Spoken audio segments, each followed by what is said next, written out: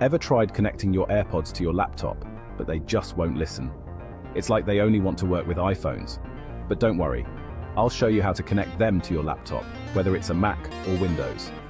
While AirPods are best friends with Apple devices, they can still work with other Bluetooth-enabled gadgets, though they might be a little stubborn. So let's jump in and get those AirPods connected. No tech headaches required. First, make sure your AirPods have enough battery and are in their charging case. Open the lid of the case and press and hold the setup button on the back until the status light flashes white.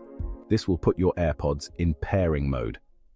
If you have a Windows laptop, you need to turn on Bluetooth first.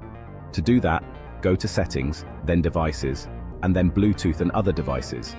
Turn on the Bluetooth toggle, then click on Add Bluetooth or Other Device at the top, and select Bluetooth from the menu. You should see your AirPods in the list of available devices. Click on them and wait for the confirmation message that says your device is ready to go. Click Done and you're all set.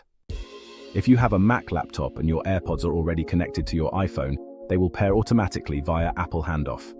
Just open your AirPods case, click the sound control option in the menu bar on the Mac, and select AirPods.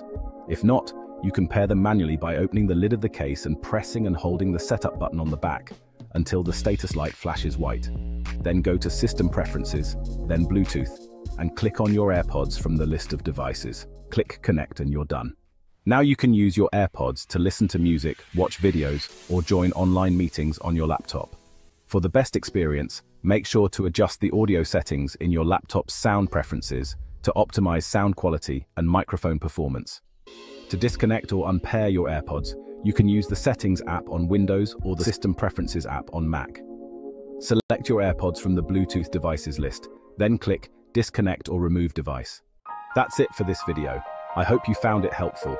Have you tried connecting your AirPods to a laptop before? Let me know in the comments if these steps worked for you or if you encountered any issues. I'd love to help.